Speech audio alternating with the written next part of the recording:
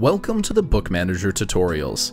Today we will be covering how to create a new sale with a customer.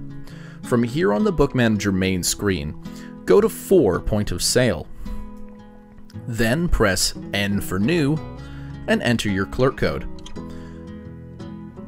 Once you're in the new sale, check if the ISBN field or the account field is in purple. If the account field is not in purple, press up twice on your keyboard to get to the account field. Then you're going to enter the customer's name or account number and press enter.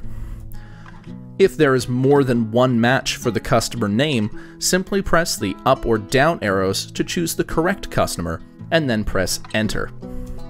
Finally, you'll hit the page down key and now you can add items to the sale.